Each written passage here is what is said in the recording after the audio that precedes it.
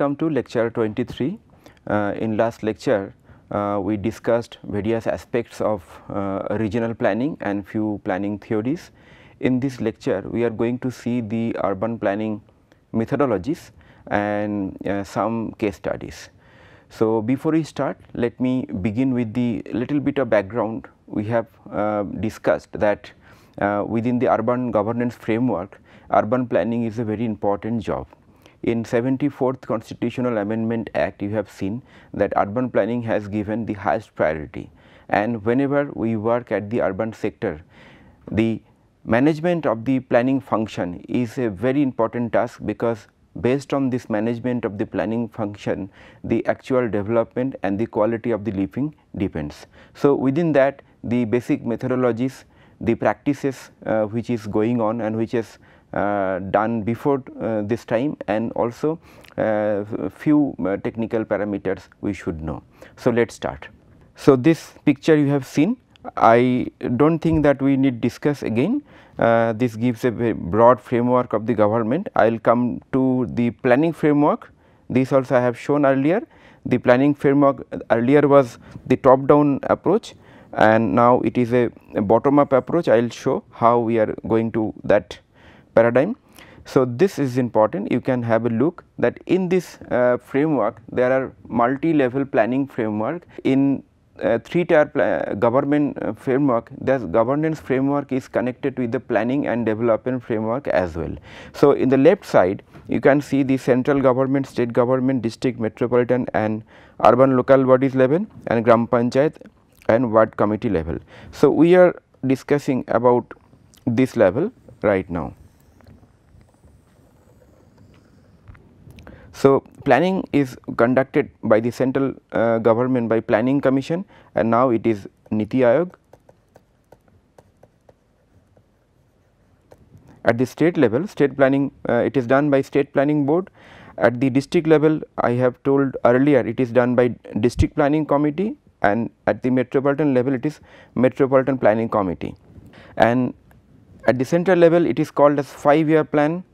State level plan, it is also 5-year, and the district level it is district plan or metropolitan development plan or perspective plan.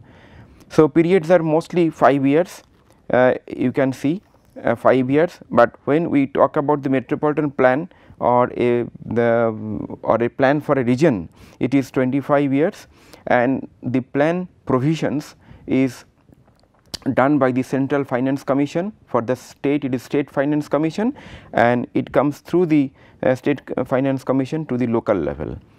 So, at the block level or at the urban local bodies level, it is the development plan, or in short we call draft development plan and annual plan. So, development plan is usually done by 5 years, and annual plan is done for 1 year, and the finance is provided through the central the state finance commission. So, below that there are gram panchayat and ward committee. So, gram panchayat and ward committees, they make their own plan, and those plans are basically integrated in a comprehensive manner to make a city level plan, which we are calling a draft development plan, and many draft development plans are making one regional plan or metropolitan plan. So, this plan is basically physical in nature, economic and social factors are also considered, and whereas the central and state level planning, which is by and large it is a economic plan which gives a broad term direction for the country and the state. So, these are the planning typologies we deal. So, perspective plan is basically for a region or district, usually for 20 to 25 years. Development plan for city or urban area, usually it is 5 years. In some cases it can be more than that also, if the concerned legal provision, that is the State Municipal Act or Corporation Act, allows it. Then within the development plan we make zonal plan and annual plan. So, zonal plan is basically every city is consisting of various zones, So, for all those zones we do the zonal plan and followed by the annual plan. Sometimes the zonal plans are also divided into area development area schemes or local schemes or local plan. So, do not be confused if you come across various terminologies. So, area level schemes or local scheme or local plans, these are more or less synonymous. Basically objective of these are to make detailed plan of the local areas which gives a input to the draft development plan and zonal plan, and then we do the project reports for every project. So, project reports are done for individual projects. So, this is the categories of and the hierarchies of the technical documents which we make under the planning. So, perspective plan, development plan, zonal development plan, annual plan, and project reports. Mostly if you work at the city level, you will be formulating the city development plan or urban development plan, zonal plan, local area plan or area development schemes and the project reports. But yes, at times you will come to the perspective plan or perspective plan and the higher level of plans which you have to integrate your plan with those kind of planning. So, this we have already discussed. So, this is the basically the hierarchy from top to bottom, which gives a hierarchy from the central government to the local level government.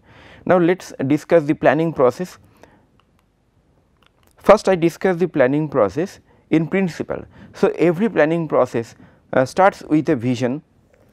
Okay. It tries to accommodate the vision of the people of that area.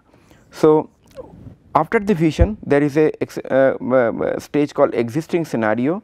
So, on the basis of the existing situation of the city, for each and every parameter it is estimated or it is screened or it is assessed the condition of the city. For example, the condition of the road and traffic, condition of the economic profile, condition of the social profile, etc. And based on that and with relation with the vision, some objectives are framed. Now, the difference between vision and objectives are vision are broad in nature and vision is basically a long term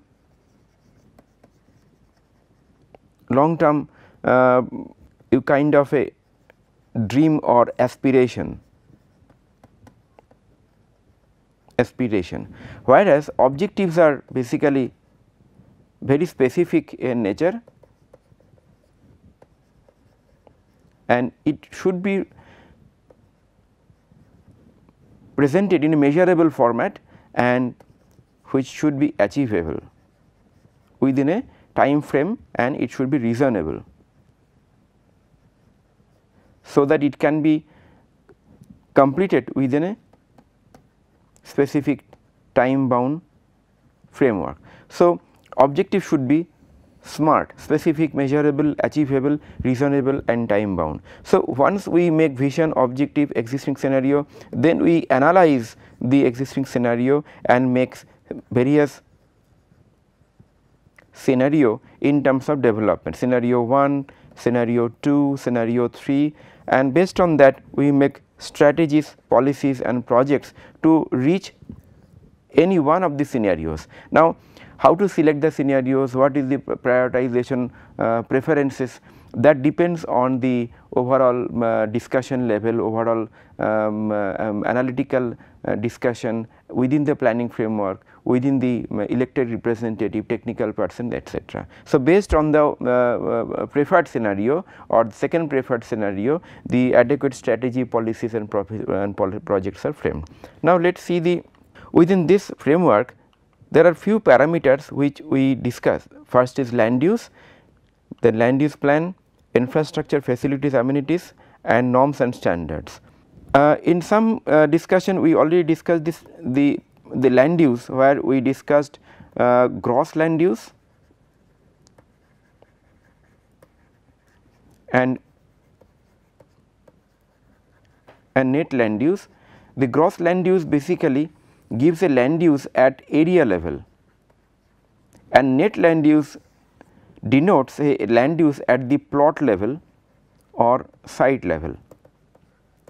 So, for a city, if you represent a land use map or land use plan where you have various gross land use which is shown. So, it denotes the gross land use where minute land uses are not highlighted, whereas when you make area development scheme or local area plan, we sometimes we show the plot level or site level land uses also. Apart from that, there are infrastructure, facilities, amenities based on some norms and standards.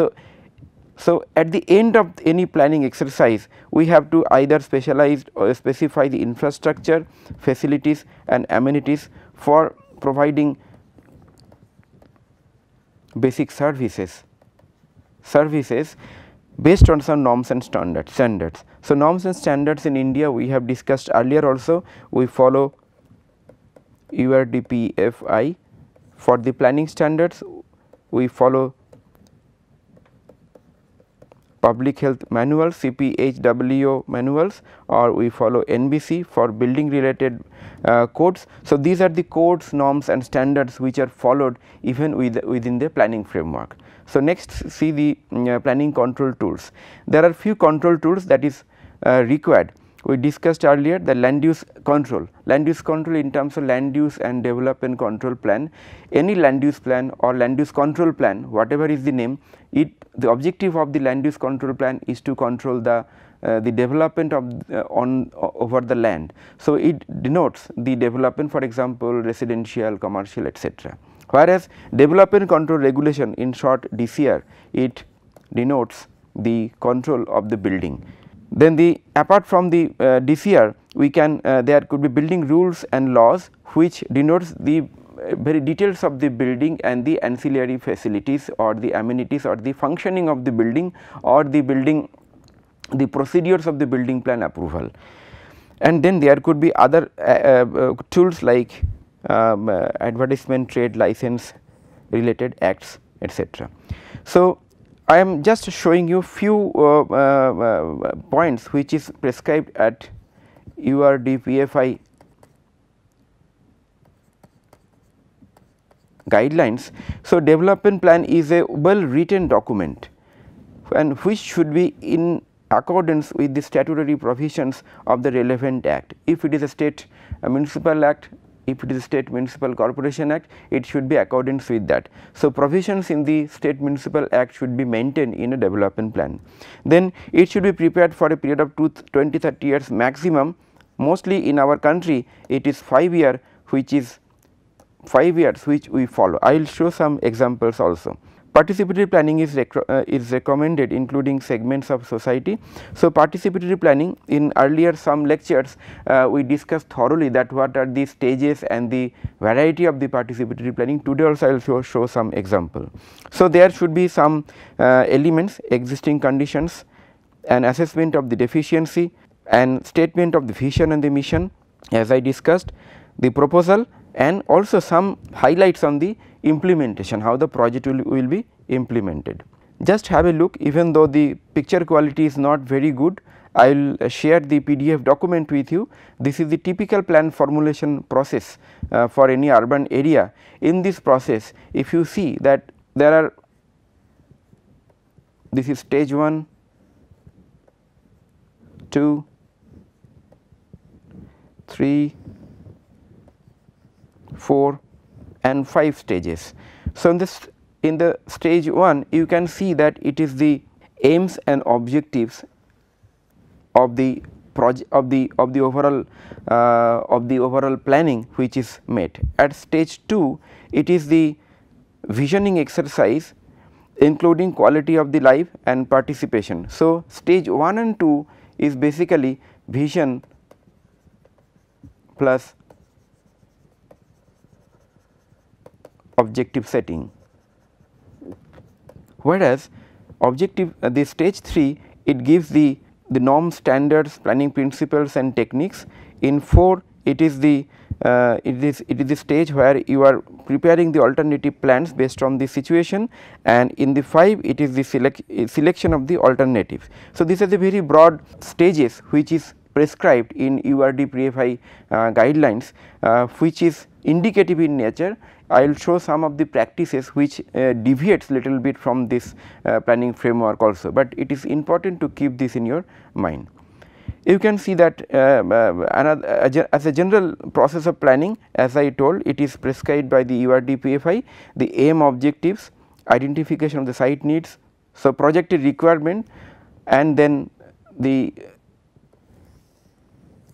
using the stakeholders consultation you can make the inclusive plan, and you can formulate the plan, then send the plan for the approval, then implement, monitor, and then you come back to the decision and review the revised plan and go back to aims and objective for the next phase of the planning. So, this is a general process of planning. It can be used for city development plan as well as for a area development plan at the schemes also. So, this stage denotes that how a projected requirements are assessed at the urban local bodies level based on the primary surveys and the secondary surveys. Using remote sensing and geospatial database, we make the projection of the population and based on that we identify the projected requirement in terms of each and every infrastructure which is related. Then we also discuss the priorities and the carrying capacity of the municipality or the city as such, and for deciding the priorities, these are the guiding factors for the priorities, and we understand the infrastructure gap based on that, and there are the coverage of the infrastructure and the life cycle of the infrastructure of the existing infrastructure should also be taken care of. So, ultimate objective of this stage is the identification of the projected requirement for the projected population. So, this stage this stage is placed somewhere in between the planning process. Every planning process has the projected requirement of the city.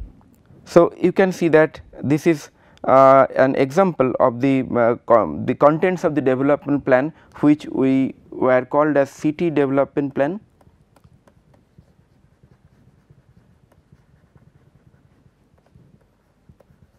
In short,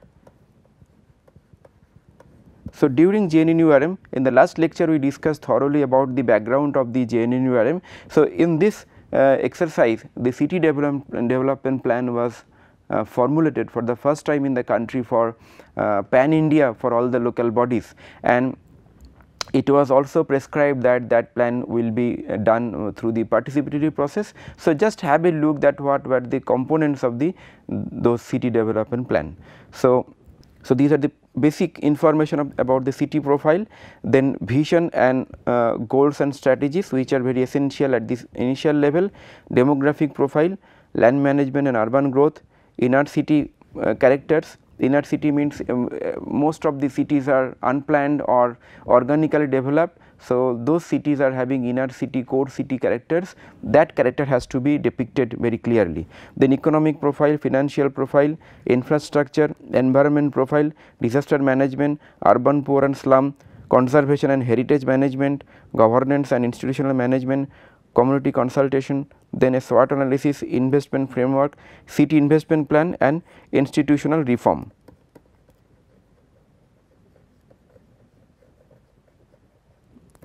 Now, you can see that this exercise is very exhaustive in nature, but however, it appears that it may be I mean it may lack some amount of the very rigorous estimation of for the projected requirement. However, it takes care of all the requirement in terms of the current and the near future requirement. Now, we see few example of draft development plan.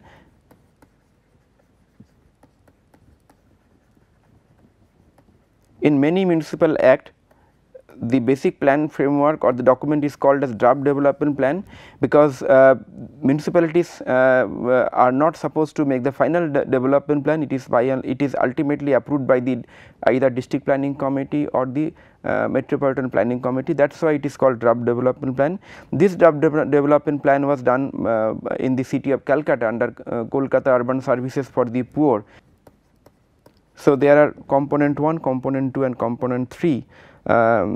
So, you can see that component 1 is basically focused on physical parameter, component 2 was focused on economic and social parameter, and component 3 was focused on organization parameter, like organization development plan, process and system development, citizens interface and financial. So, it is, even if it is a planning document, you can see that component 3 takes care of the governance element, so that the planning provisions or the development works can be conducted or can be streamlined in a better way through the efficient organization. So, these are the municipalities around the Kolkata metropolitan area which were involved that time to make the draft development plan. About 41 urban local bodies, they within this Kolkata metropolitan area, they made the plans within this time. So, the stage 1 involves 1 month time, stage 2 9 months and stage 3 3 months and stage 4 6 months.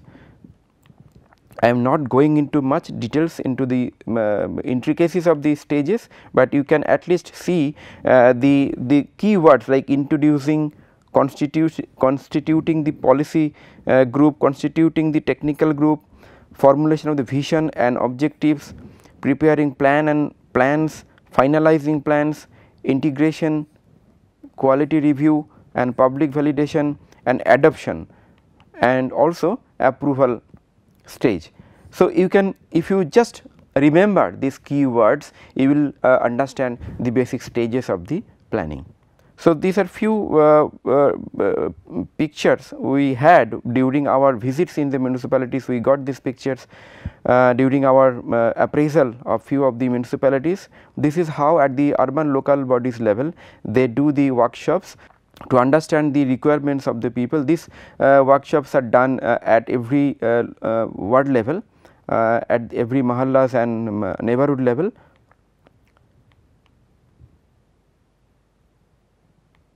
So, every workshop has to be documented, and whatever the citizens feedback and the suggestions are there, that has to be properly listed and prioritized during the preparation of the plan. Now, let us see some of the physical plan or the land use map, land use plan, how it looks like. So, this is the plan for Delhi master plan. I showed this earlier also. This plan shows the basic land use plan of the city. So, this land use is basically gross land use.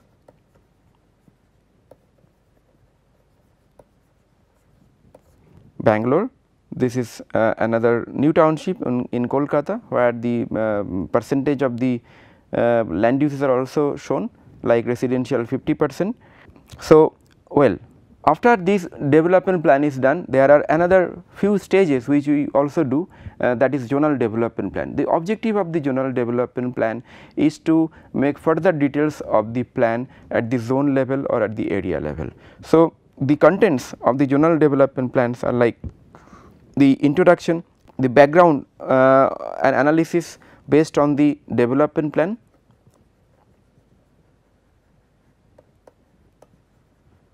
conceptual framework, some development strategy will be there, conservation and improvement of the environment, compliance of government policies, zoning regulations, development regulations, resource mobilization and implementation, and implementation framework. Now, please observe that these stages definitely is a additional task which you are required to do at when you make a zonal development plan, because during the development plan or a city development plan, the zoning regulation, development regulations are not dealt, but at the zonal development plan coming out with a zonal zoning regulation and development regulation which actually guides the physical development built environment of the city. So, this is very important in terms of the area level detailed development guidelines. And after the zonal development plan, when you take each and every neighborhood and mohalla and make detailed plan, it is called local area plan. In some cases it is called area development schemes. Okay. So, in short it is called LAP. So, names could be different. So, sometimes it can be called as zonal plans. So, please see that what is the exact terminology which is depicted at your municipal laws or municipal act. So, this plan you can see that it gives a clear cut indication of the plot level land use.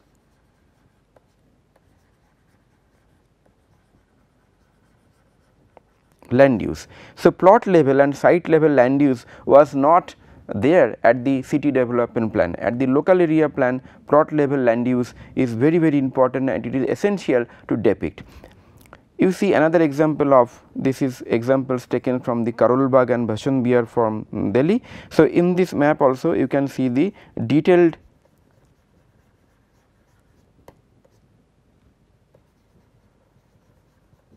land use at the plot or site level. That is the difference between a local level plan or zonal level plan and a city development plan. A city development plan denotes or prescribes the gross land use at the city level or the area level, whereas the local area plan or zonal plan or area development scheme that denotes the land use at the site level or the plot level. So, whenever you see any local plan or zonal level plan, please see in details the land use prescription for each and every plot, because ultimately they are going to guide or control the development, and in terms of possible conflicts and possible indifferences in the municipalities it may happen. So, that is why you have to see very carefully that what is the implication of the local area plan. So, after the local area plans are done, then few projects are selected and few projects are detailed in terms of the detailed project report. So, let us see the contents of the projects and scheme. Any projects and scheme will have fundamental information like location, site planning, detailed drawing including technical drawing like plan, section, elevation, sometimes 3D also could be required, and environmental impact assessment.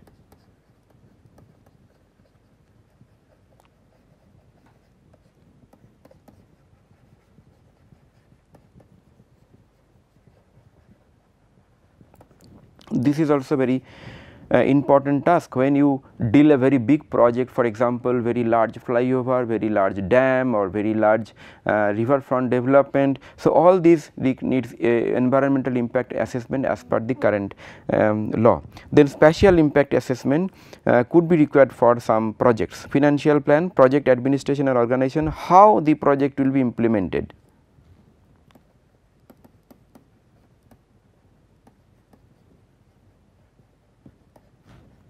And legal support and constraint. So, this project level, the contents of this contents will be there for every project report or the DPR. So, if you have seen any DPR, again go through the contents of the DPR and see very minutely. Definitely we will share some reference materials so that it will understand better.